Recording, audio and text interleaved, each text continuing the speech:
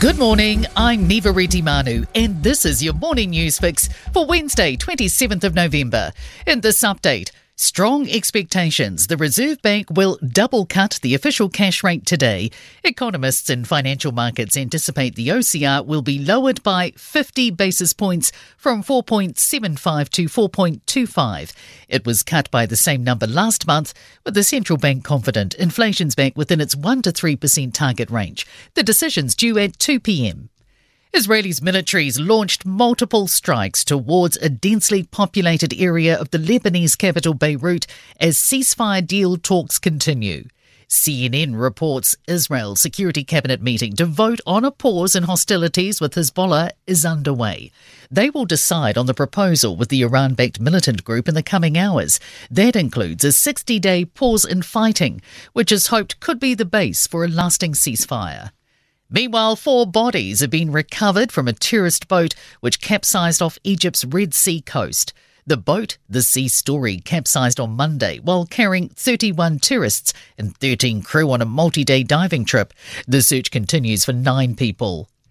The mental health of New Zealand workers has reached one of its lowest levels in recent years. New research from international wellbeing company TELUS Health shows average worker mental health scores dropped 1 point from April to 59.7 out of 100. It reveals 40% of workers face high mental health risks, with a greater presence of depression and anxiety. TELUS Health New Zealand General Manager Julie Cressy says a feeling of isolation is also becoming more common. They don't necessarily feel that they can confide in either their peers or their managers, so they do feel quite isolated by actually what's going on around them. A view Health New Zealand's push for 50 new senior doctors isn't going to even scratch the surface of healthcare shortages. The government's announced $20 million to hire the doctors and $10 million for senior specialist nurses and allied health professionals. Association of Salaried Medical Specialists Executive Director Sarah Dalton says they've done nothing tangible to address the 2023 workforce plan, which identified a shortage of 1,700 doctors. She says more doctors are currently at risk of leaving because of the terms and conditions they're being offered. A record art sale for New Zealand last night, with a Charles Frederick Goldie painting selling for $3.7 million in an Auckland auction. The New Zealand artist created Thoughts of a Tohunga in 1838, depicting Wharekauari Tahuna, a chief of the Tūhoe tribe.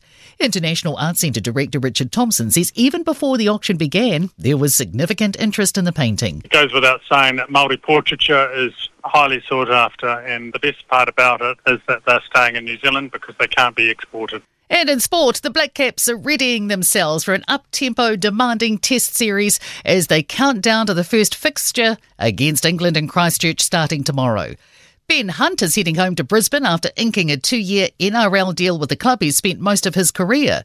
The Irish rugby team will be without Jacob Stockdale, Taj Furlong, Ryan Beard and Jamie Osborne for Sunday's final autumn international against the Wallabies through injury.